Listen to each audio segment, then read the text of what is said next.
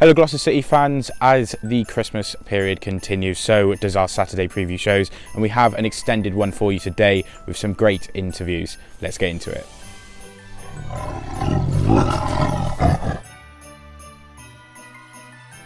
First up, we are, as always, going to catch up with our gaffer, Mike Cook.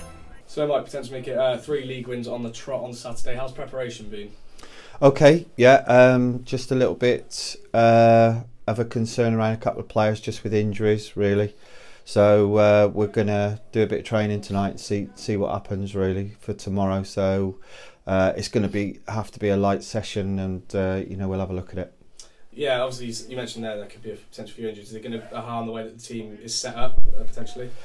Yeah, I mean, I think the setup is fairly similar to what we've started off with games. We've tended to change sort of mid-game if we do that, a system, but it's not really the system of play that is the problem with you're playing a system or whether you're against a system. It's really the style of play and how you play it, and that as a coach, if players are comfortable coming in knowing that you're going to try and keep it a little bit more and pass it, be a bit more possession based, then that's really the important thing for us. Yeah, you mentioned on Tuesday you were impressed with the way that Darlington set up and how they play. How are you looking to counteract that on Saturday?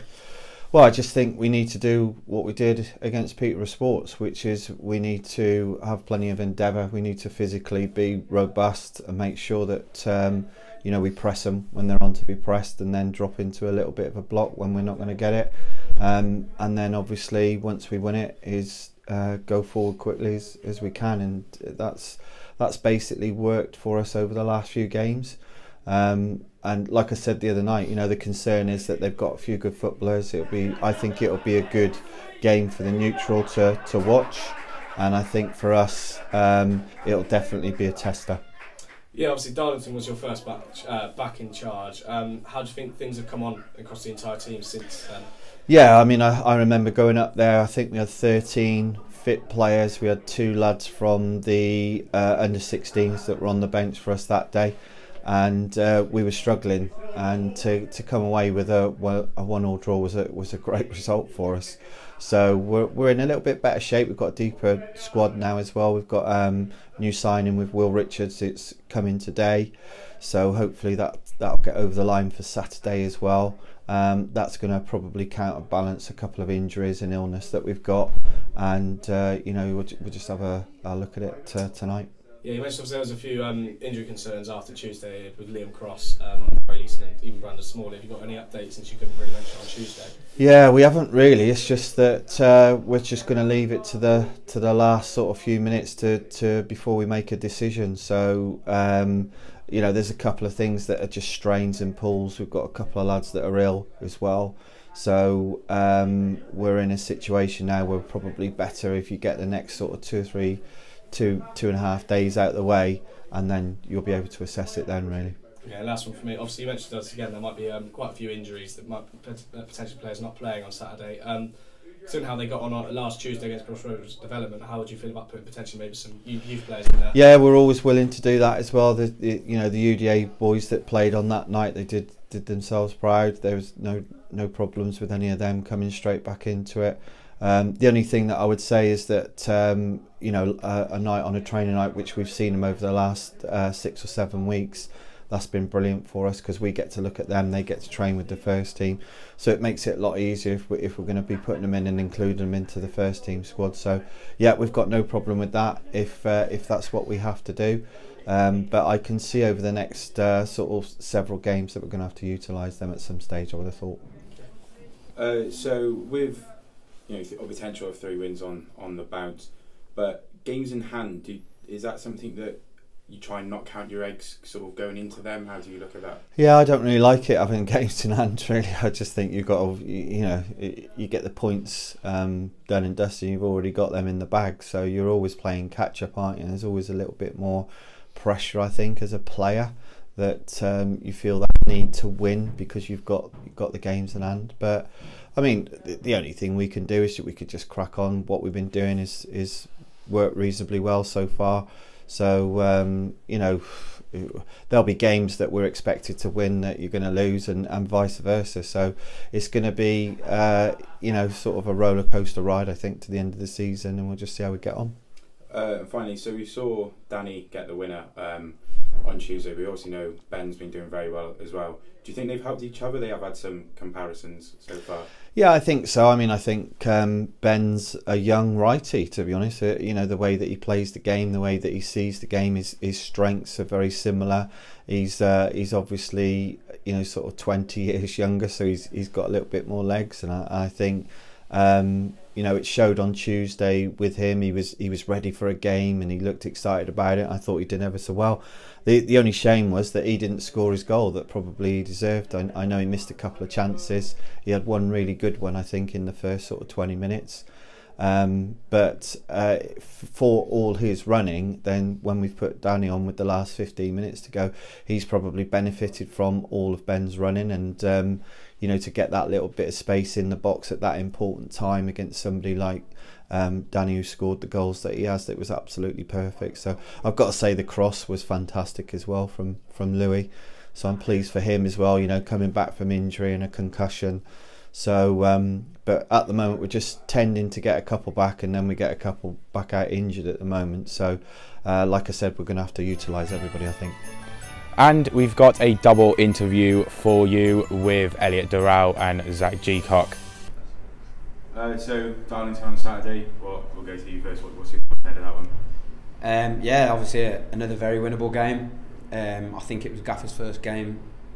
You know, when he took over. So you know, we're much different to the team that we were back then. You know, we're in good form in the league. At home, I think it's important that we follow it up with another win.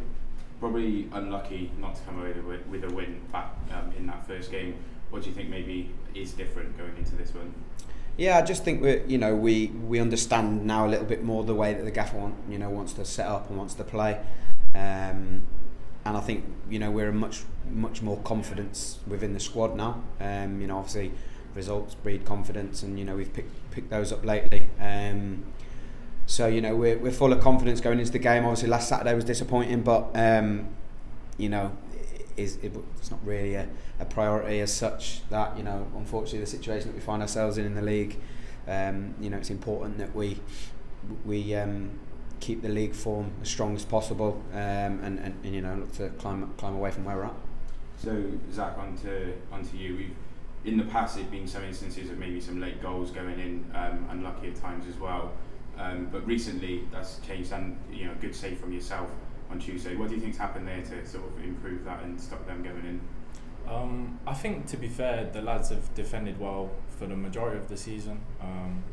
I think, yeah, we have conceded some late goals and some unlucky goals as well, but sometimes the way football goes, that's how it is, and we're starting to see the other side of it now, and we're starting to get late winners ourselves, and really put in the performances to match the results, because I think not only have we picked up good results over the past couple of games, but we've also put the performances in to match that.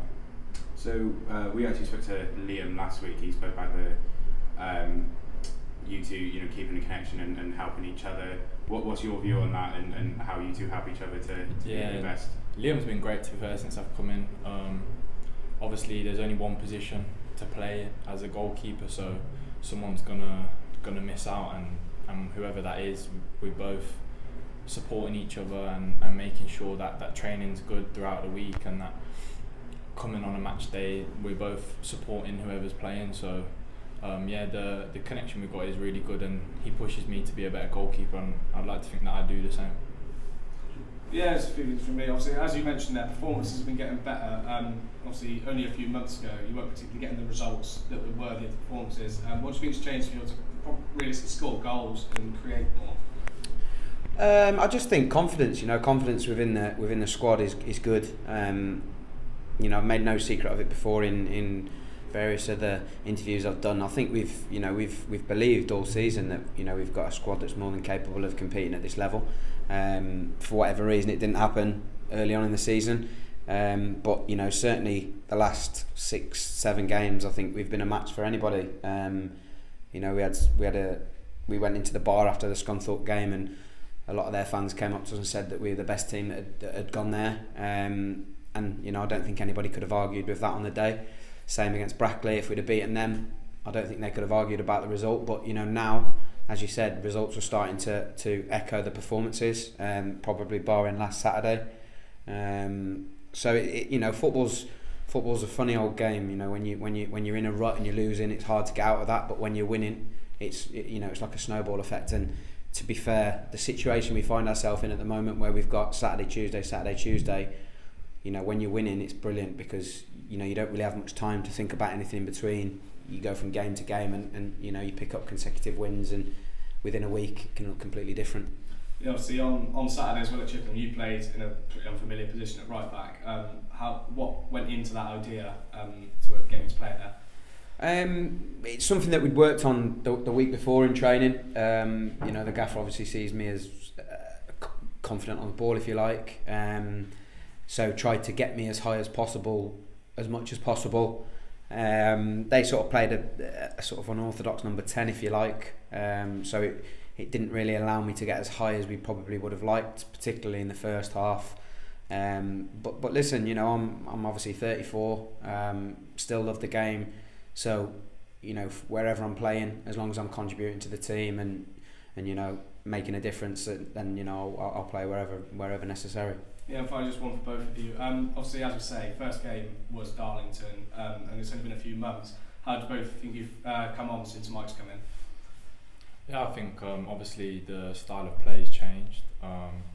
Personally, I know I'm comfortable playing that way and can mix it up, can play out from the back, can go long as well. And I think we had a period of a few weeks where we had to settle into the new way of playing, but I think all the lads are comfortable in doing that. And I think, like you see in our last performances, that now we're really showing how the philosophy that the new manager's brought in and how we're implementing them in the game. Yeah, same. You know, I'm familiar with, you know, fortunate enough to have played in a couple of teams that like to play the way that, you know, the gaffer wants us to play. So you know, that sort of suits my style of play as well, suits my game. You know, not being very tall, it probably doesn't help if you know, if we're booting up to me or whatever. So you know, I'm comfortable in possession. I like to take the ball in tight areas and, you know, get on the ball and be brave and drive through lines. So yeah, like I said, I think we're a completely different team now. I'm sure they're probably different to how they were. But that being said, you know, we can only control what we can control in our dressing room. And you know, as I said a minute ago, I think that the last 6 to 8 weeks, the performances that we've put in, we're more than a match for anybody. So you know, we're full of confidence. We'll give them respect that they're due. But you know, we're looking to win the game. And finally, we are going to speak to fan favourite himself, Harry Emmett. Bang into form recently, what would you say is the key behind that? I think we just a plan of sticking together throughout the season. Obviously, I know results haven't gone sort of our way, but I think once we had that first win sort of in the bag, we've gone through a run of games just playing well, and I think it's just confidence really. Like, we know we can do it on the game, as you can see, like even on Tuesday night. So I think if we could just keep the run going, we've got a good set of games coming up, so if we could pick some points out, that'd be good. So. Yeah, we've seen you playing a bit more attacking role recently, and it's obviously worked as well. What would you say is like the key to your form as well?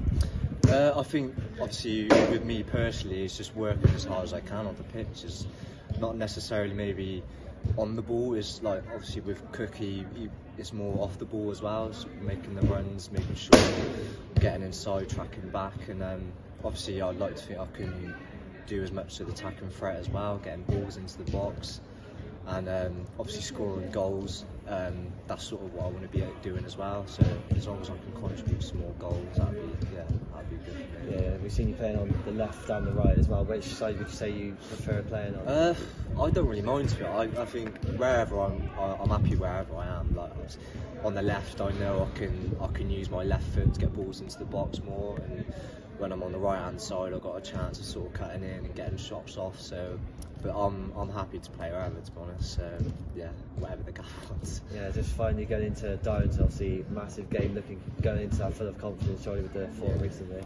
Yeah, I think obviously Darlington's a massive game. Obviously, I think we've got 2 games in hand, sort of in front of everyone. So if we can get another win on Saturday, that'll just put us right in it. Do you know what I mean? So yeah, Darlington is a very huge game on Saturday, and hopefully we get the result, and then again just keep going with a good run of form. So yeah.